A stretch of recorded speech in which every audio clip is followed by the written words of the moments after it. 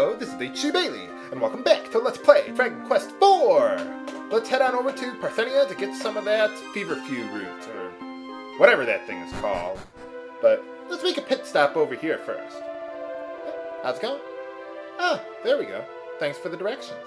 We can't use those teleporters there, but if you walk around to the back side of the area, this is even in the NES version too, you can find a hidden treasure! The mini medal, number 9 in the DS version of the game. So it's in the same location there in the NES version too. I like that. But anyway, let's head on southeast to Parthenia then. Nice to see the enemies taking it easy on me.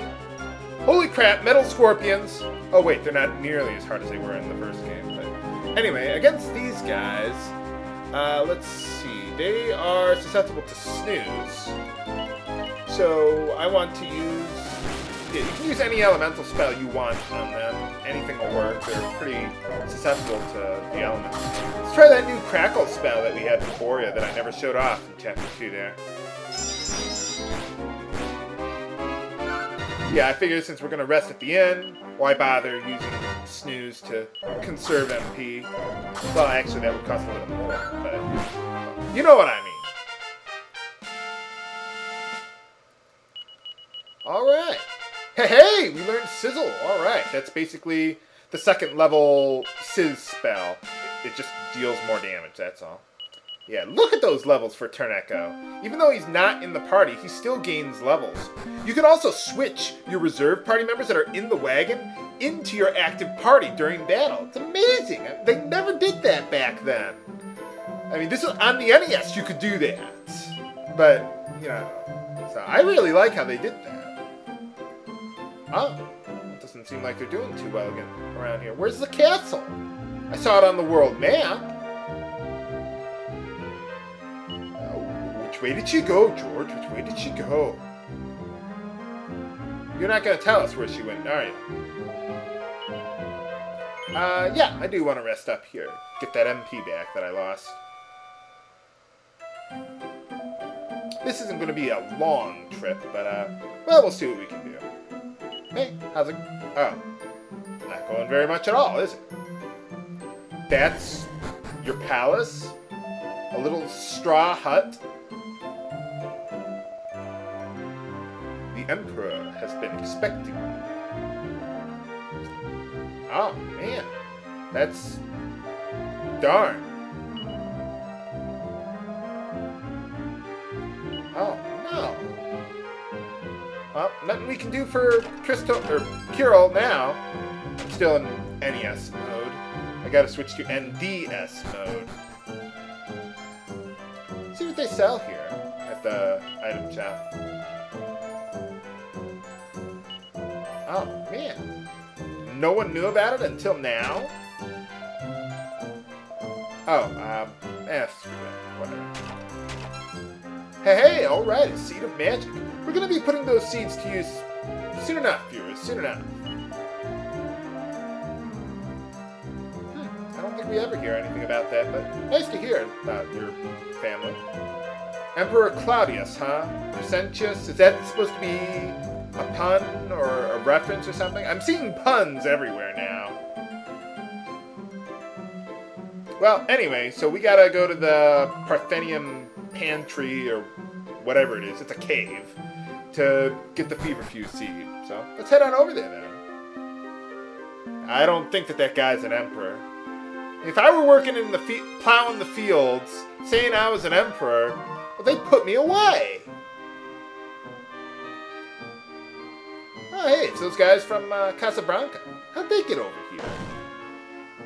Elena, can you rejoin us now? You have the...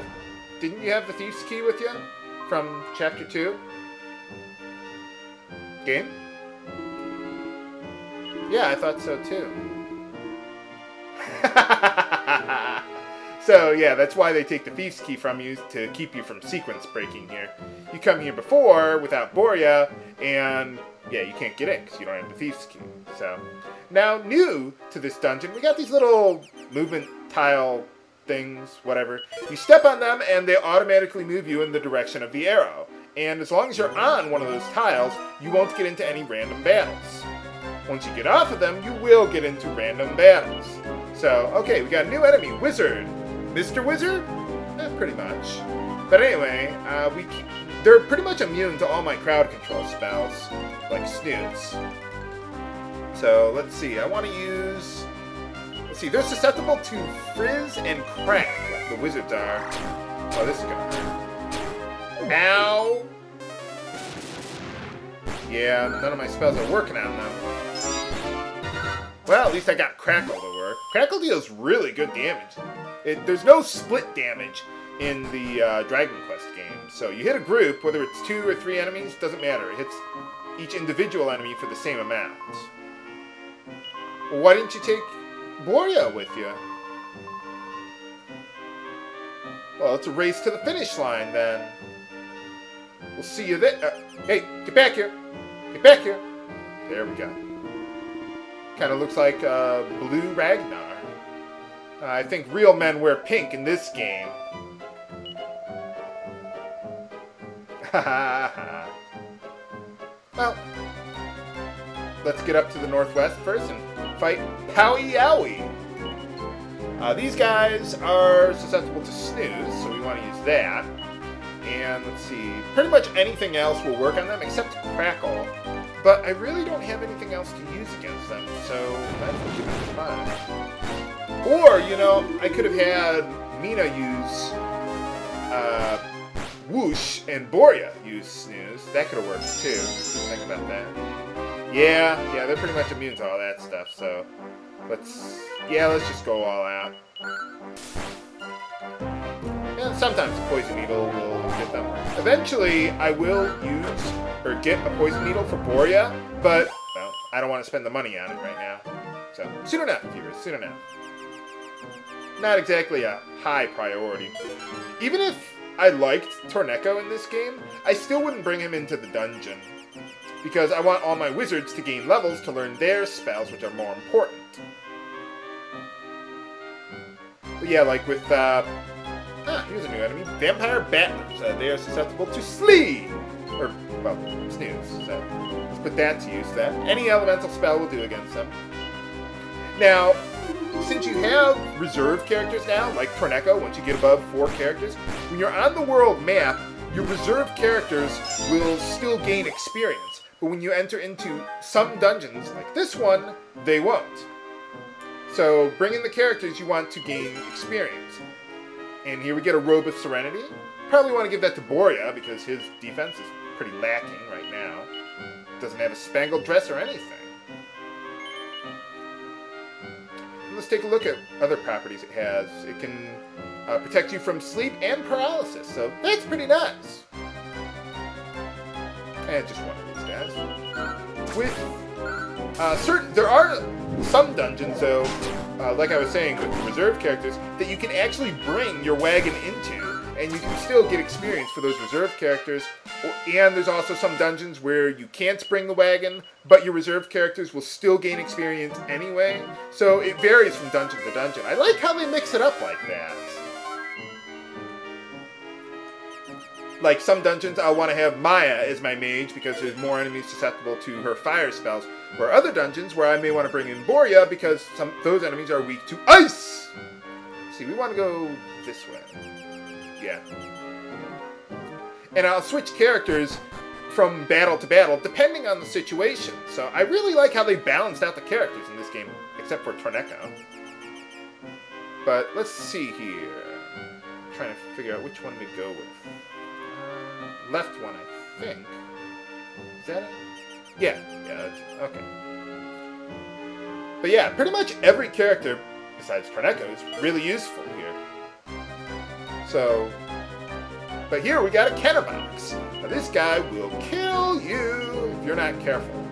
So let's just go all out there. Fortunately, Maya did not get affected by that. Just use Sap on him, and I think we should be fine. He can use, well, obviously that Fear attack. He can also use Sweet Breath on your party there. He's pretty much susceptible to any element, really. So just use your most powerful ones. Yeah, I just moved too quickly there. He has, as you can see, a really powerful physical attack. So you want to be careful with those guys. And watch out for their cousins later on, too. Heal up after that one. There we go. Now let's see. We want to get to the middle there. Yes! Okay, that worked. We made it. And in this chest we get the Feverfew seed. Now I know what you're thinking, viewers. H.C. Bailey. We gotta get that back to Kiryl as soon as possible. But no, you do not want to go back there yet. Remember, you gotta plant the seed first. So you gotta go back to Parthenia. Yeah, that screwed me up the first time I played the game. You get the Feverfew seed, you go back to Kiryl, and it's like, why wasn't this thing working? Well, you gotta go back here to plant it. So. Oh, how about a few seconds? Would that do? Hey, alright! Unrealistically fast-growing plants! I would look at that in disbelief too, but we're trying to save my friend here, so. And yeah, I know, I said in the last episode we gotta save Elena, which, well, technically that's true. We had to save her from her own ego. From getting herself into trouble. She can't take on those monsters by herself. But game? Try that one again. Okay. Let's give the Feverfew seed, root, whatever it is, to Kiryl there. Was that Hank back downstairs? I'll check it out when we're done. Ah, the root. Okay, there we go.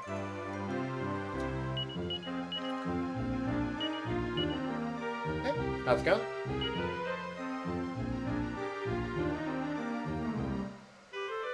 Yay for unrealistically fast plague cures.